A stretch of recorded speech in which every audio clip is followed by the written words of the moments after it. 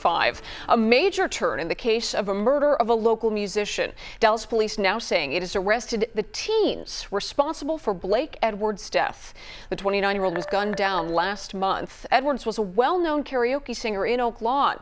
He was headed there to sing, but on the way, police say he was shot and killed by two men at the intersection of Mahana and Cedar Springs.